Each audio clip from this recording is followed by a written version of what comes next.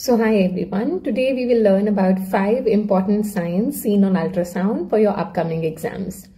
First is the twin peak sign, also called as lambda sign. It is a marker of dichorionic diamniotic twins and the ideal time to see it is 10 to 14 weeks.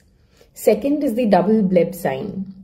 It is a marker of intrauterine early pregnancy where one bleb is yolk sac and the other is amniotic sac. Third is the string of pearls sign, also called as the necklace sign, characteristic to PCOS, where the follicles or the cysts are less than 10 mm in size. Remember, it's not a Rotterdam's criteria of ultrasound.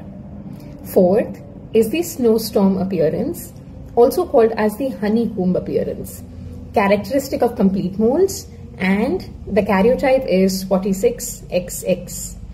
Last is the Mickey Mouse sign, which is also called as the frog eye sign, which is seen in anencephaly. It is the congenital anomaly that can be earliest diagnosed on ultrasound at about 10 weeks.